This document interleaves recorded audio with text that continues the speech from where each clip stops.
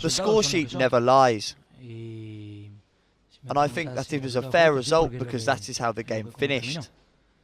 The tie is still very open, 50-50, and either team could still win it.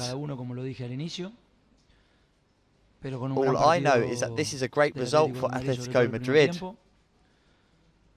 In the second half, we recovered very well from a difficult situation after the sending off. It was a good and competitive game, and I feel we deserved this result. From my position, I have to be very honest and say I didn't see it. When you watch it on TV, you can see that the player touches the ball with his hand, and if the referee saw that, then this is probably a penalty. I think that we did not calm the game when we were on top, and we let them find a way back into the game. For me, our best passage of play was in the first half.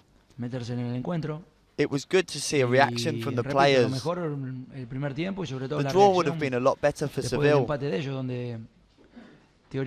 eventually we managed to win the game, and that was our goal.